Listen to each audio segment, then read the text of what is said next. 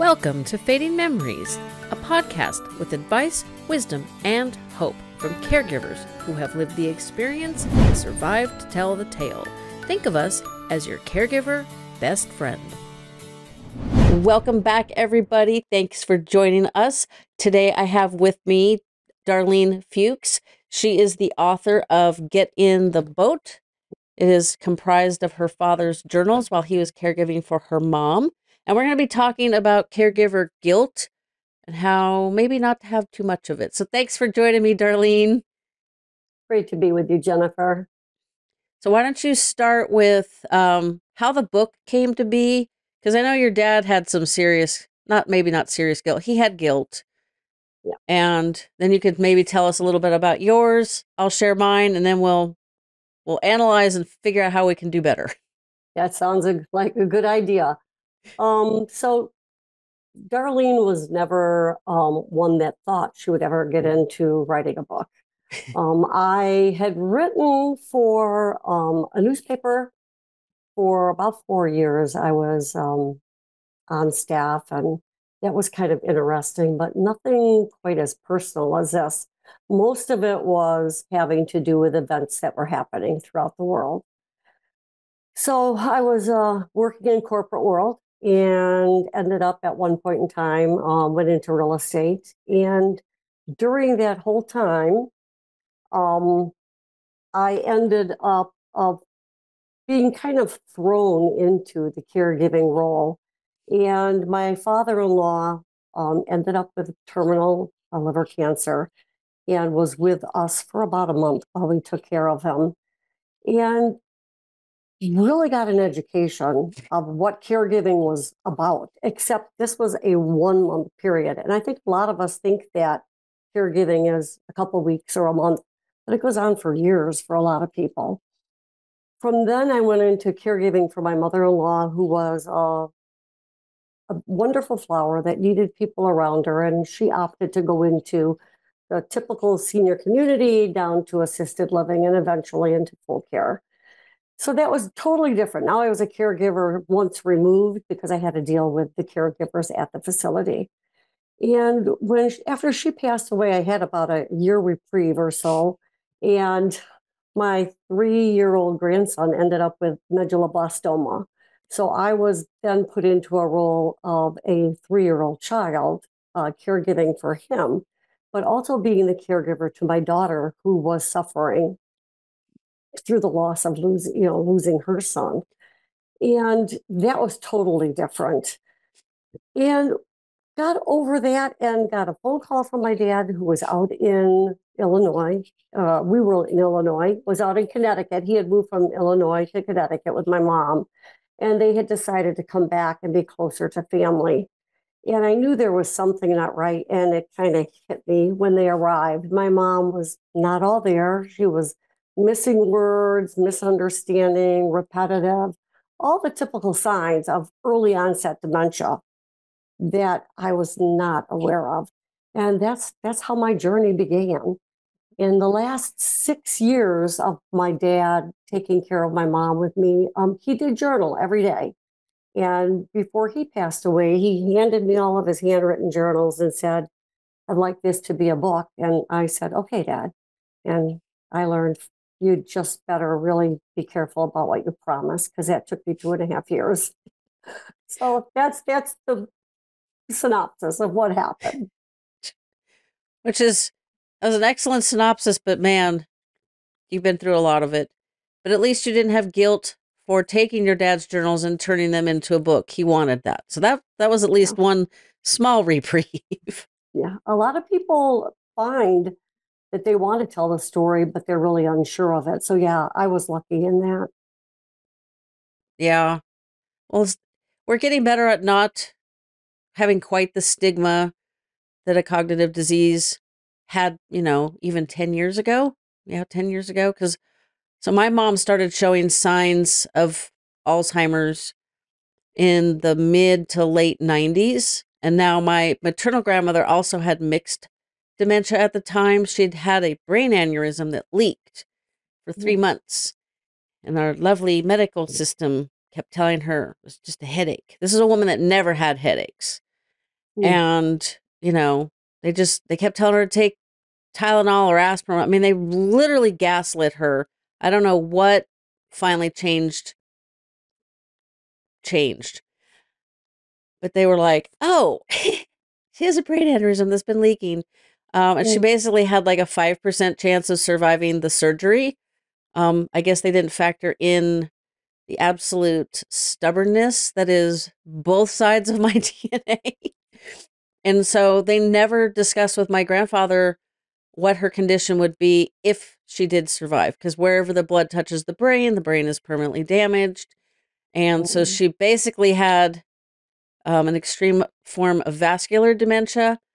But what I've learned over the time of doing this show is that vascular dementia does not progress in the same way as Alzheimer's. And my mom ended up just like her. So my armchair diagnosis is that she had both.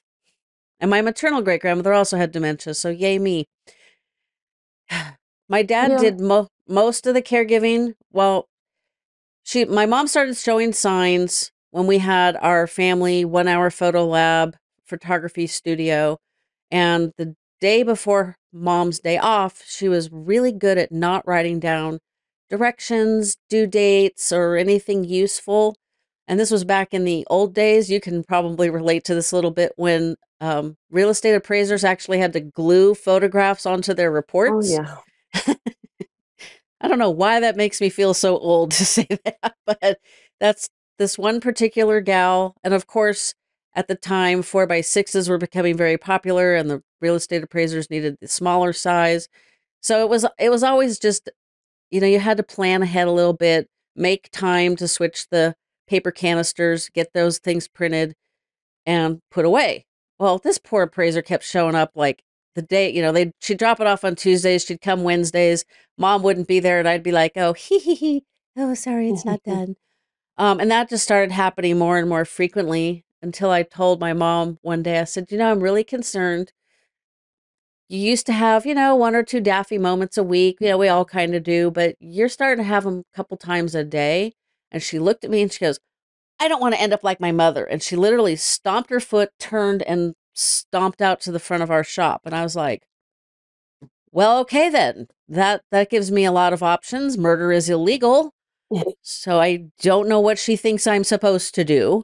And from that point on, so this was like the early 2000s, I basically hovered and managed. If I heard her shooting the breeze with a client, I was right there in the middle of that conversation so that I knew what was being said and etc. It was very stressful because I didn't want to make her feel like nannied or managed, Mhm. because that would have pissed her off and that wouldn't have been good.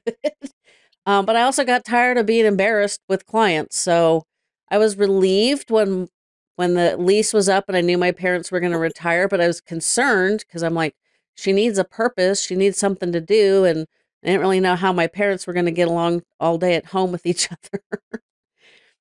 So my dad did 95% of the caregiving, refused to let me help, really swatted away help, which was really frustrating. So after he died, I found out I didn't know anything. I had to learn real quick how to deal with somebody with advanced Alzheimer's. And he did not want her moved to memory care. And I had just turned 50. My daughter had just finally moved out at 25. And I was like, I have been visualizing empty nest for quite a while, many years. I'm ready for that. I'm entitled to Mhm. that. So, yeah, we all get kind of thrust into caregiving. None of us take classes, plan ahead, none of those intelligent things we could be doing. Nope. And it is. People think that they're planning for what is it going to be like when I get old. And I think a lot of us have this view of, you have the white picket fence in the house when you're younger, and the couple dogs like you have and a few kids or whatever it is. And then you empty nest. Now you get to travel and enjoy the rest of retirement. But, some of us get thrown into caregiving when we're retired, some at a much younger age when we still have a family that we're taking care of. And for caregivers, it's never really expected. unless it's something that's in your family that's coming on slow. But even then, I think we are in denial and we don't want to go there because if we've seen it, we know how difficult it is. And if we haven't, we have no clue. Very true. Especially spoken from somebody who's been through it like what, 4 times in 4 different Yeah. And varieties. different, yeah, and totally different varieties. And each one is unique. Like we were talking before, you can have someone with cancer that has terminally ill cancer, but they can still communicate and maybe tell you what if they're cold or they're hungry or what they would want. And yeah, are they going to get aggravated? Absolutely, because they're going through a very bad circumstance. But someone with dementia, most cases, they get to a point where they don't even know what they're really going through. I mean, initially they do, and they're very angry because they notice the changes within themselves and don't want to have to deal with it, or they're embarrassed, or they're sad that their children might have to take care of them, a whole host of different things. But eventually, do they really know what's going on? And I Mm-mm. can remember one time, Jennifer, I asked my dad, it's the only time that I can remember that he really got mad at me.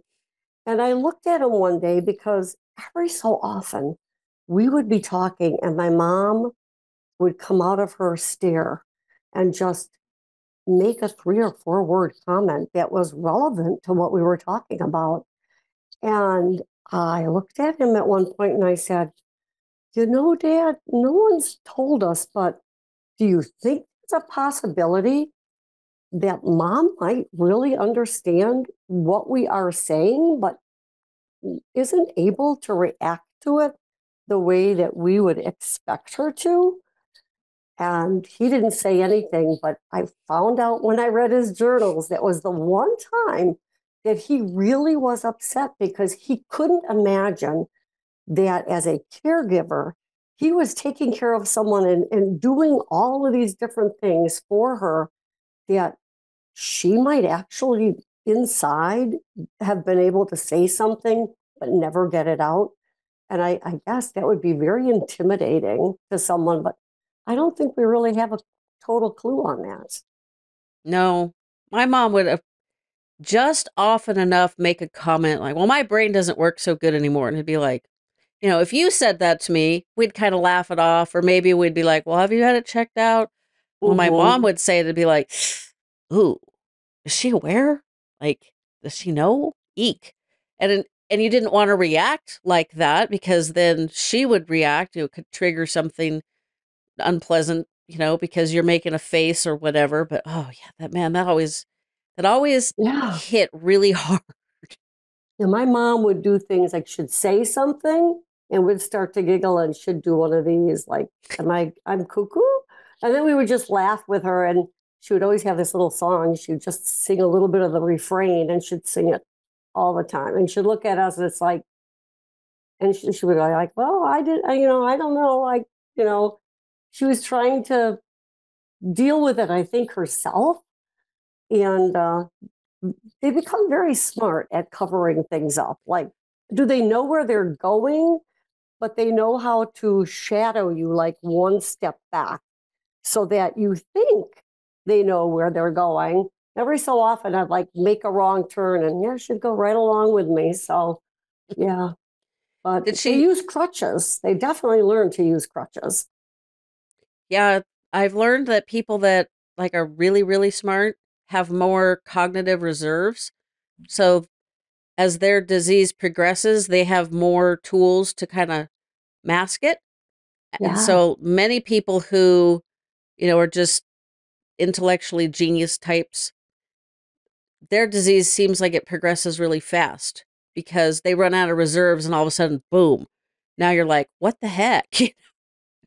So what kind of guilt did your dad have since we're well, that's the topic today? yeah. Since that's the topic, I found I could tell when he was going through a really bad time because I was there so much of the time. If I missed a day or two and went there and he was unshaven and maybe a little stinky or didn't hadn't changed his clothes, I knew it was like, okay, he's a little overwhelmed with that. But a lot of his guilt. So, one of the instances that I can remember he was very guilty about, he loved to play a game of golf. And when he started getting to the point that he was really having to stay with my mom to watch and make sure everything was going well, um, people would say, Richard, why don't you go out and play a game of golf? Whether you're, having a little bit of walking around the property here or you're going out on the golf course, it doesn't matter. It's good for you. And he would just have a really hard time getting to the point that he said, okay, I'm going to go out and try playing 9 holes. And I can remember in the journal when he was writing that, the first time he got there, he was so excited and went through the first hole, the second hole. And then he said, as it would go on, then I'm thinking, okay, is there someone that's really responsible that's taking care of Gail? Or, you know, what is it that she may need that they're not aware of? And I think those types of things, you start worrying that something's going to go wrong if you're not there. But what if you stepped out to just go down and get a cup of coffee, or you're in the bathroom and taking a shower? Um, those things could happen anyways. And it really took time for him to realize that you have to get rid of some of that caretaker mindset if you really want to try and move back and enjoy something. And otherwise the exhaustion just gets to you. So he managed for shorter periods of time to be able to get away and know that it was okay to allow himself that freedom to not worry and go out and have a little bit of reprieve and do something that was going to be healthy for him. And I think that caregiver's guilt is, we're being inconsiderate to ourselves because we Mm-hmm. really do need to take care of ourselves. And I think we get to the point where we need to acknowledge that however much time it is we need to take that time in order to be a good caregiver to the person that's needing the care. And he would tell me, when these thoughts would get into his mind, he said, then I would sit there and say, okay, Richard, it's time for an attitude adjustment. My life matters. I've told everyone I need to be healthy enough to take care of Gail until she's no longer with me. And I won't be able to do that if I don't take care of myself. So he learned that, but it took him, I think, too long to learn it because he just suffered sometimes in, especially being a man, his manlyhood or the intimacy, not knowing how do you deal with that with someone that is going through Alzheimer's. You still want to be close to them, but a lot of times they really don't want to be close to you. And I think just looking at the flaws and loving yourself and learning to forgive yourself when you're not perfect is the first start of that caregiver journey in just acceptance of, yeah, we all are going to go through those times where we're ready to just throw in the towel. I can't do it anymore. And I've been through those times, even with my mom too.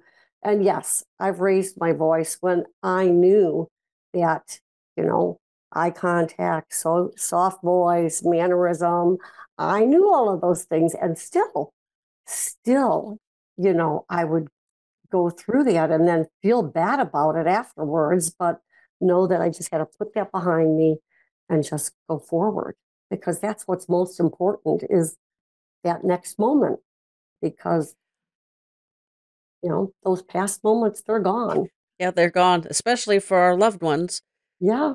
I didn't lose my cool too often with my mom, but there were incidences, things that would happen that one of my favorite stories is when my mom was in the first 18 months, my mom was in memory care. She had her black miniature poodle with her. Now, anytime Misty looked at my mom prior to them moving, my mom would feed her. The dog might need love, might want play, just, whatever. And my mom would feed her. So a miniature poodle should weigh about 15 pounds. Misty weighed 28. She was so fat she could not do proper doggy hygiene, which we're not going to get into the description of that because it was gross.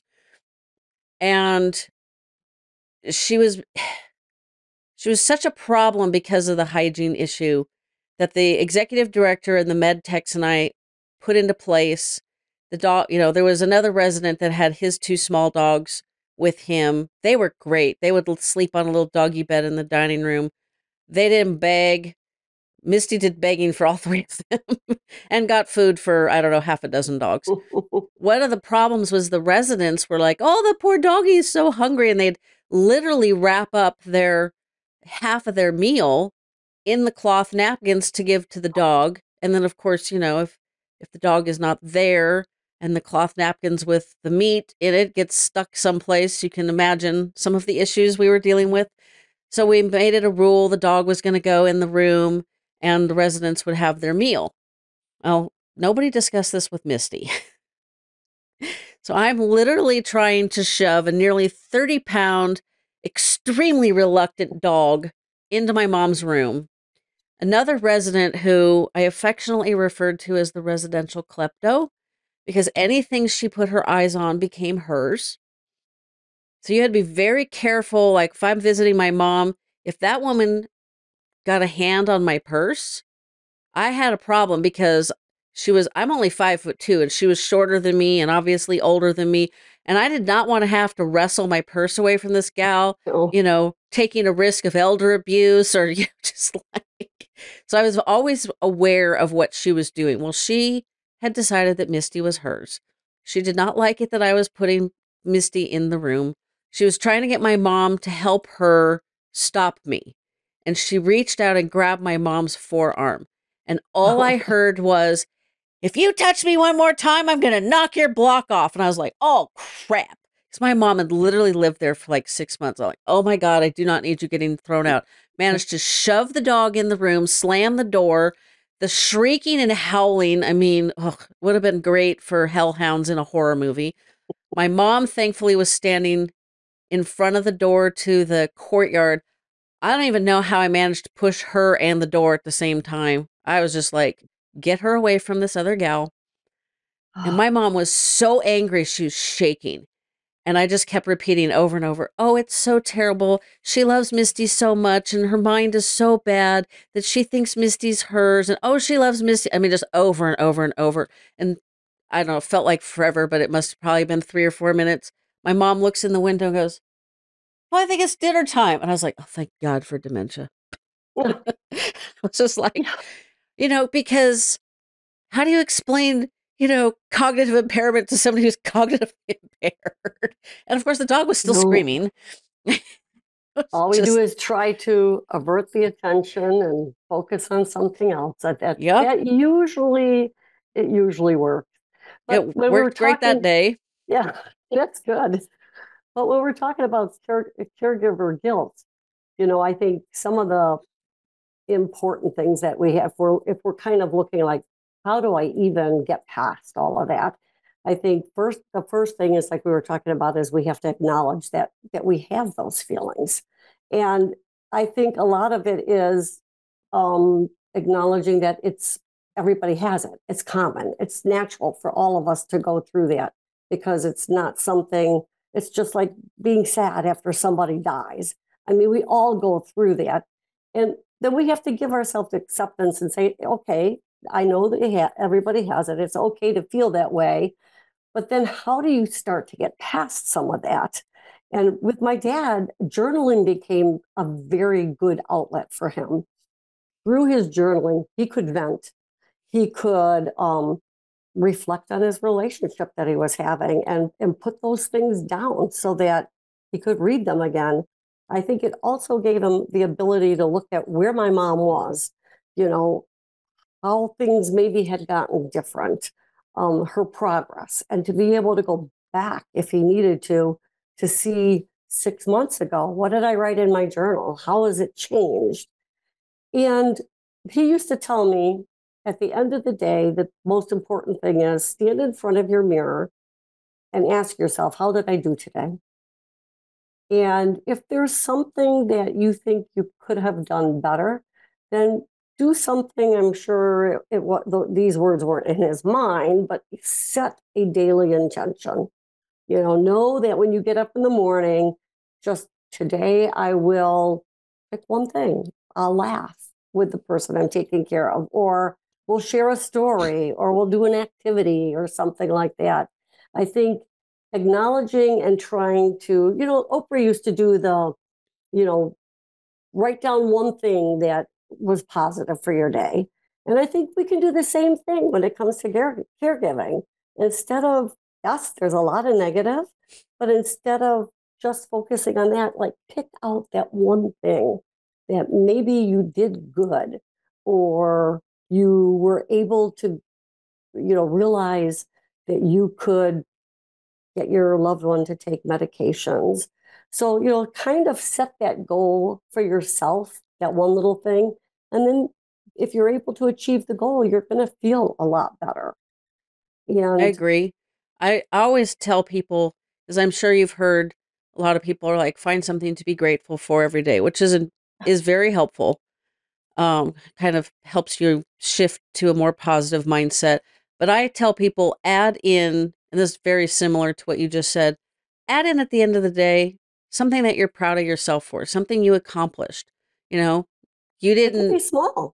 yeah, you didn't lose your, you know, when the stuff hit the fan, or you decided this to-do list is getting trashed today because my person's having a rough day, or I managed to get everything done and we still had a great day. Whatever it is. Yeah, it doesn't have to be huge. Just No. acknowledge that, you managed. You made it through another day And and the everybody's next still breathing. Yep, and the next day could be totally different, but at least that day, we all have to have done something right. I mean, we can't be a failure at everything we've done. And I think that goes along with we have to set some kind of realistic expectations. You know, we have to know ourselves, what are my physical limitations? I mean, some of us have those. You're short, so am I.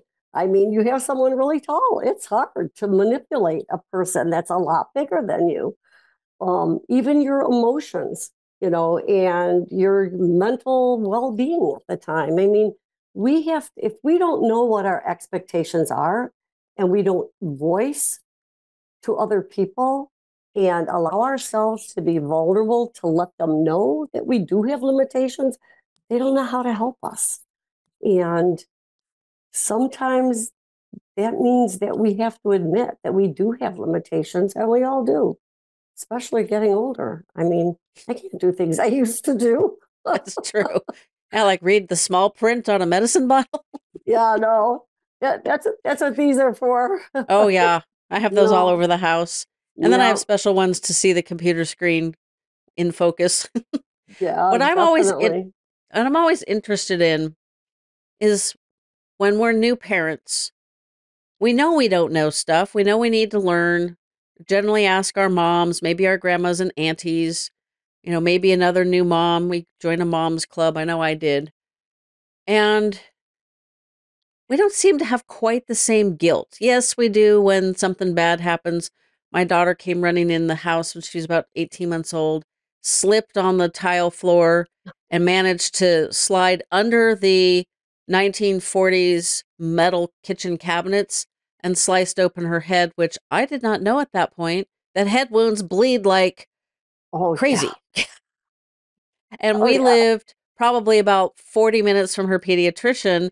And of course, she's screaming. And I had taken the opportunity because she was out playing to wash her blanket and she wanted the blanket. So I had to give it to her wet. And it was like, I mean, it wasn't anything I did. It just was life. And I was a little freaked out until, my mom, thankfully, she still had her wits about her and said, "Oh yeah, head wounds bleed a lot." I was like, "Okay, good." So the kid's like brain isn't about to like squeeze out of her head. She's gonna bleed out. Yeah, I mean, Yeah. I had not experienced that, and it was just like, "Oh, okay." So I didn't feel like I had to rush her to the doctor or the hospital or what. I never thought about the ER. I don't know why. I guess I knew it wasn't that serious. But with my mom, it just seemed like everything seemed like a crisis. Not necessarily with me. I was able to keep a fairly even keel, but the care staff whenever she had a shift in behavior, she started having um not necessarily incontinence issues, but she was having like urinary issues. And they kept telling me, "Oh, I think your mom has a UTI." And if it took me like two horrific trips to the doctor to find out that she didn't have UTIs either time, to learn, okay, they just called me on Wednesday afternoon. I'm gonna wait till Friday morning. And if she's still, having the same, then we'll go to the doctor. Mm-hmm. If it gets worse, because dropping what I was doing, going and getting her to the doctor. I mean, just getting a doctor's appointment. We don't even need to discuss that. And it always felt like I didn't want to tell people that I was waiting. I'm going to wait to see if it gets worse before I deal with this, because that just always seemed wrong. Mm-hmm. Even though we'd go through all of these, all this minutia to get her to the doctor, and then to try to get a urine sample. Holy Lord, that was always a difficulty. It was never pleasant. It was always stressful for her. And just to find out, no, she doesn't have a UTI. It's something else. It's like, okay, it's just, ugh, it was awful. Just always felt like I had to manage everybody else's expectations. Like, of course, I'm going to drop what I'm doing and rush over and deal with this. I had the doctor's office call me once, and they're like, this was because of the constant concern about UTIs. Literally, it was like 11:30. I had been out with my cycling group. I came home early to get work done. So I had just gotten out of the shower. The doctor's office called, and they're like, "Well, the doctor wants you to bring your mom in." Okay, why? Like, does he actually need to physically see her? And if so, for what? Oh, well, they want to schedule an ultrasound. Fine, schedule the ultrasound. And this was no, it was a Friday. And oh my God, it was like 8 phone calls later just to get this scheduled. I had to go 2 towns over, so like a 20-minute drive to pick up my mom. And it was like the absolute audacity to assume they were not happy when I said, um, "You assume that I have time to do this today." "Oh, you don't?" I'm like, "No, I work. What the hell?" It was just like Mm-hmm. a shock. I'm like, and that made me mad. And then I'm not usually very easy to deal with. And But it's just, it's, that's how usually the person that is like yourself and like I was. I have two brothers. They didn't live in the area, so I had no help from them. But there's a lot of caregivers that have family members or friends that are within a short period of time. They could be there in 10 or 15 minutes, but it's almost like the stigma of, oh, Alzheimer's. It's like, no, we don't have time, or 199 different excuses of why they can't show up. And it can be very isolating at times. And, you look at that and you're like, so many people say, well, as a caregiver, to help with the guilt and to help with the stress, seek support. Well, duh, everyone needs support. I mean, that's what we all want. And caregiving is very emotional, it's physically demanding. And to just say seek support, which is very crucial to caregivers, in order to just maintain their own well-being, it, it's so easy for someone just to say that. So, I always say, well, how, where do you get, you start throwing that through your mind. And it's like other caregivers, usually if you can connect with other caregivers, either through a show like yours, you find out who's in your area, at least then you have a sounding board. Or on social media, a lot of the platforms that are on Facebook or other ones like that, they're very good to at least throw a question out there to get something back. And I found that a lot of places have like a senior community center. Some of them have support groups, and some of them aren't necessarily in person, but they might be online, which makes it a lot easier. And it's just being able to share our feelings and to have someone validate them and say, yeah, that's normal. A lot of times we know the answer, but we just don't, we hear it in our head, but we don't feel it in our heart. And for somebody else to validate it, I think makes the heart feel like, yeah, I'm doing it okay, right. I don't have to worry about that guilt. And other people that have faced it, like yourself, in these shows, I think gives people stories from other caregivers to be able to know that it's okay. And once you know it's okay, then you can start going out and say, okay, is there technology maybe out there that can help me with my loved ones? And I know there's a lot. I think there's one, I don't really use any of them because that wasn't something that was available really when I was doing all of my caregiving. But I know there's stuff like CareZone, and I think there's like MediSafe. Um, there's different ones like that where you can track your loved one's medications or their mood or their well-being. And I'm sure you probably have a list of them, Jennifer. People I can probably do. go to your site and they can see all of those, but they really do help to be able to read something or hear something that says, I'm at the bottom right now and I don't know where to go. To have some place to go and know that it's okay, and maybe have little baby steps to be able to start getting out of that bottom is very, very helpful. And this show started before sharing your loved one and your caregiving journey on social media was acceptable. And Yeah. um, I, f- I find I learn so much more from guests like yourself than I ever get from listening to somebody else's story on social media, because I think that's more curated than what you guys share, my Yeah. guests share. But I facilitate an online support group through the Alzheimer's Association. They are fantastic. There's times when it's like, okay, well, I'll just open the Zoom window and you guys just, help each other. We had a couple of new people today. Their loved ones are in earlier stages, and there was some questions, and I would give my 2 cents and then let the other people go. And sometimes they got my 2 cents and that was it. Everybody else took over, and that's great It is. because when you are able to help somebody else, it helps you. It helps validate that, okay, you're doing a good job. You have something to share. You have a little bit of a purpose. It's just you receive as much when you give. I think the saying is, like when you reach out with an open hand, you take back more than you give, something like that. I don't have it Yeah. quite right, but I think the gist is there.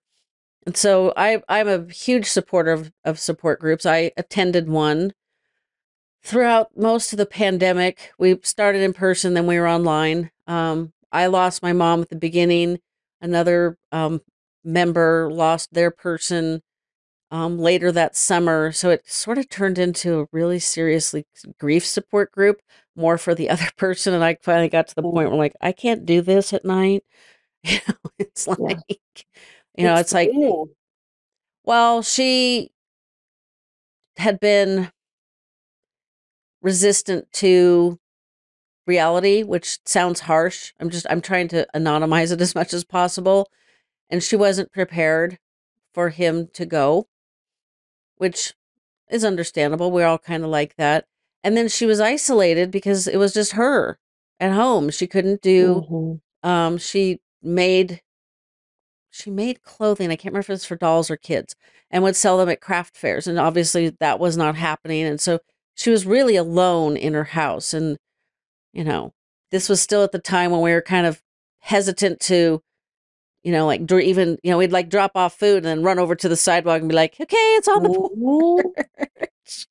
Lordy, those Yeah. days. We don't need to Yeah, repeat those days. my mom and dad passed the very beginning of 2020, early spring. And then 5 months later, my dad passed. So it was one of those, just like you said, bring the groceries, put them in the vestibule, walk out. And I was lucky that right there where you'd go in the front door, my dad was at the second floor window. So we'd bring lawn chairs and stuff and sit there and he'd talk through the open window. But it was horrible. I mean, let's Yeah. just say it. It was horrible. So many people that had forms of dementia, a lot of them never were really getting regular visits from loved ones or friends. And it got to the point then where all of them really were not getting any visits except if an aide were able to bring in an iPad or something and they could do a Zoom call or a FaceTime call. So, I mean, talk about us as caregivers feeling isolated a lot of times. It was horrible for the people, suffering, but it had to be worse even for the caregivers to have to just be inundated and taking care of so many people that had no clue what was going on. I mean, Well, it was yeah. hard. A lot of people in the support group I attended were terrified, rightly so, and lost a lot of their support. Like in-home healthcare workers or caregivers couldn't come in anymore. And they went from, managing to drowning really quick. And then feeling guilty because, nobody had answers to anything. And so they just, oh yeah, it was really tough. And my goal with my mom was always to give her joy, give her as much quality of life, but not drag out dying from Alzheimer's. So I was blessed. She died March 31st, 2020. So I didn't have to deal with the COVID. I got 2 weeks of not being able to see her. I got to see her the day before she passed, which was also a blessing because I know a lot of people didn't have that. Um, but that, I still feel guilty that I wasn't there, even though I wasn't there for either of my parents. And I've had people tell me, well, if you were meant to be there, you would have been. I'm like, okay, that's nice. Let me see if I can take that to Mhm. heart. It's just, it is so hard. And it's so important that we take care of ourselves almost before we take care of the person we're loving, because the statistic is it used to be, well, 70% of us need care before we die, which doesn't take into account people who die young or die suddenly. Mhm. Like a lot of people think, well, I'll be in that 30%. Yeah, well, that 30% encompasses a lot of things. And I think it's 50% of caregivers pass away before their loved one. Yeah, it was And 30 something, but I think that's increased. I think you're it right. has, yeah. Yeah. And I thought it would have gone down because more No. millennials are caregivers. But if you're over 65, the statistic gets worse. Oh So boy. I'm not That over would be me. 65 yet. Oh, I am. Um, but That's okay. that's just, when you sit back and think about that statistic. So Yeah.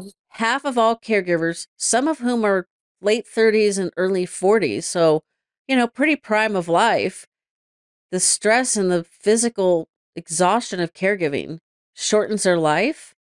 Yeah. Yeah, we need to rapidly figure out how to not feel Well, guilty for taking care of ourselves. yeah, because stress just affects everything, mental, physical, it affects everything. So then it's like, well, then the question is, well, how do I have less stress? Yeah. And of course, the answer is always, delegate the responsibilities. Oh, wonderful. Who's going to pick it up? It always falls back on the one person. But it, I found it to be helpful to ask friends and families a lot of times. A lot of times we think people won't help, but if you can, they don't know what they have to help with. It's like, well, can you give me a hand? And it's like, well, what do you need a hand with? Yeah. A My hand doing brother would, what? yeah, my brother would call from Canada and say, Darlene, how can I help you? And it's like, you're all the way up in Canada. You can't. You can phone, you can call, you can talk, maybe FaceTime, but other than that, you can't. But people that are within driving distance or local, I mean, there's little things people can do. You can ask someone to do something as little as just do some emotional support for the one you're taking care of, whether it is just sitting there and listening to them ask the same question over and over and just, yes, yes, yes. Or, showing them pictures in a book or listening or talking with them and that's one thing, but you could have someone that maybe they have extra time and they can just do some errands, like go pick up medications, go to the dry cleaner, just maybe once a week or maybe once a month. I mean, that just gives you a little bit of extra time. Or like in your mom's case, she had her dog, and maybe someone could have gone and just like, I'll just go, a couple times a week and just take the dog out for a walk. I love animals. There's little things like that. I think if we break down what our needs are and just come up with maybe a one or two like little specific things, we can kind of free up a little bit of our time so we can take a breath, because we all need to take a breath. Yeah. Which is what I recommend. I learned this from another podcaster whose family, they're unique. They all came together to help take care of grandma. It was like parents, the kids, the grandkids, the cousins, they all came together and they formed this care committee.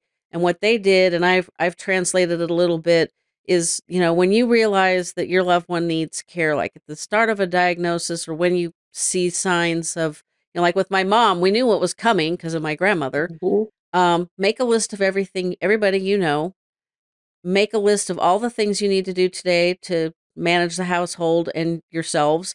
Make a list of everything you need to do every week, the sporadic things throughout the month, Mhm. and then attach that list to the list of people you know.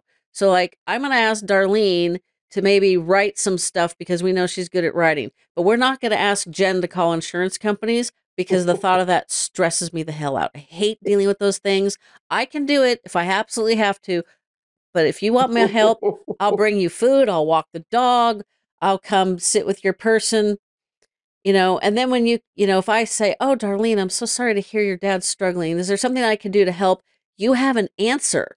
You don't say, "Oh, thanks, but I'll let you know." No, you could say, "Oh, thank God, can you come sit with mom for an hour or two so dad can play some golf?" "Oh, sure, I could do Yeah. that." "You want me to do that a couple times a month? That'd be great. I can do that. I can make that happen." Yeah. You're not saying, "Hey, can you call and deal with the bank?" I'd be like, "No." I think if we break, like, I think even the whole thing with caregiving, if we can just break it down, a lot of it really helps us eliminate that stress, because I think a lot of us, you feel like you're on that hamster wheel and you're running and getting nowhere, and just more and more and more is being thrown your way. And I think we all get to the point where at one point we just throw up our hands and say, dear God, I will never get through this. There is no way I will. And I think, like you said, with that one podcaster, I think that's a great thing. I think that's kind of where I was going without even realizing it, is we need to break this huge thing that we're dealing with into smaller parts. And that Yep. even means educating ourselves. I mean, we need to really realize that education is so important, because I remember as a caregiver, as especially with my mom, I did what I knew at the time. And yes, the internet was there. I could look up some things and kind of figure out how I should communicate, how I should behave. But then later on, as I educated myself more, I felt guilty about not having done those things earlier. But, my brain says, well, you didn't know that earlier, so how could you have done it? But the heart Mm-hmm. says, I should have known it. And I think education is so key in taking away some of that caregiver guilt, because the more we know through shows like this, the more we are able to understand what the circumstances are. And it's much easier then for us to make informed decisions as for our loved one's best interest, which means, once again, we're going to reduce the guilt that is associated with our perception of having shortcomings. So, I mean, it's one of those whole things. We have to break that down. So to recap, we should become as educated as possible, which I agree with. Oh, Get help. We just yeah. talked about how to do that. Um, give ourselves grace. Be proud of the things we managed to do, to take away from the things that we didn't do so well. Acknowledge them. Make an adjustment where you can. Did I miss anything? I feel like I'm missing Oh, something. I think you covered most of it. Yeah, I think you did. Because you did prioritize self-care. Yeah, we did that. Yeah, I think you got it. If we did just those things, we're going to be phenomenal caregivers. That is very true. So I want to tell you guys really quick about Get in the Boat. Let me show it really quick for the YouTube watchers.